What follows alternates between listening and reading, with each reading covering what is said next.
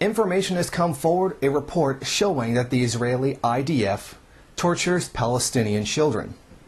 Now, British lawyers have lodged a complaint with the UN about Israel, and they say, allegedly torturing children. And the report shows several pictures of children that are shackled and in custody.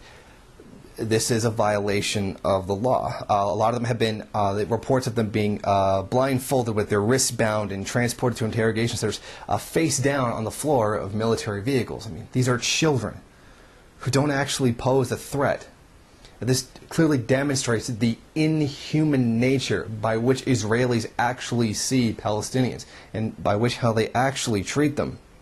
Now, all of this is considered to be a breach of the United Nations Convention on the Rights of Children, and it does constitute torture as well. Now, this report was funded by the UK Foreign Office, and it claims Palestinian youths are routinely abused by Israeli authorities. Now, the legality of it is even worse. The majority are verbally and physically abused without being informed of their right to see a lawyer or their right to silence. They are sometimes held in solitary confinement and made to sign statements they can't read because they are written in Hebrew.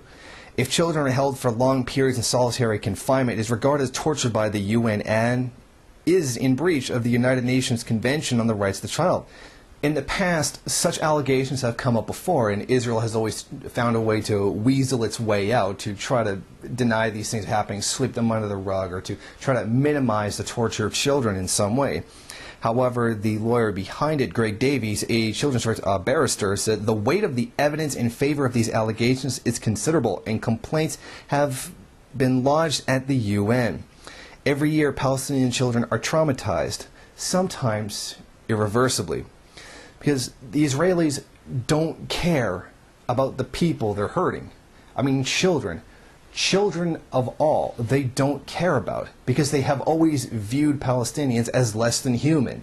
It is a Zionist state. Zionism declares straight out that non-Israelis, the chosen people of God, are not human. And in some cases, subhuman. They're not to be regarded as the same thing as a human being. So we should not be surprised that a Zionist state would operate in such a way, with such blatant disregard for human rights, and of all, the rights of children. Now, this time, it's been put forward even more clearly by this statement. An Israeli military prosecutor told a team of lawyers every Palestinian child is a potential terrorist. Now think about the seriousness of such an accusation. Every child is a potential terrorist. That's a serious, serious accusation. It is ludicrous.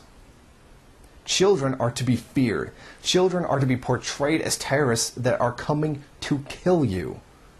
I could not think of much anything else that could be more dehumanizing than to constantly paint children as terrorists that are coming to get you.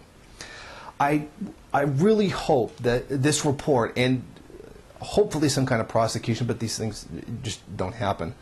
I'm sure there's the odd case of somebody being prosecuted for having tortured children. But I hope this does give a serious indication to the world, and particularly those of us in the Western media who are fed this one-sided biased garbage, that the Israelis are the victims in this situation, while the Palestinians live under the jackboot of the Zionist government.